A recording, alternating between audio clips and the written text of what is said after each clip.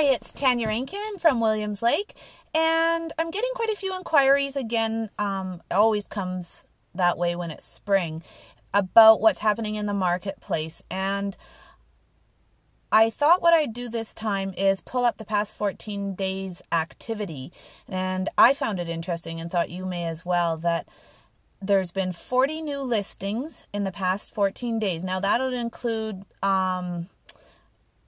houses, mobiles, houses on acreage, and possibly even a lot.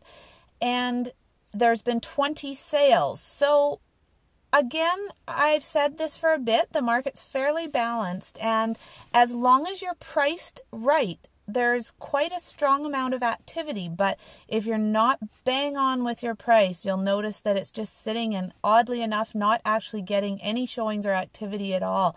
But it's not necessarily a reflection of the market as much as it's a reflection of pricing. If you have any questions at all, you can email me at Tanya@tanyarankin.com, and I hope you have a great day.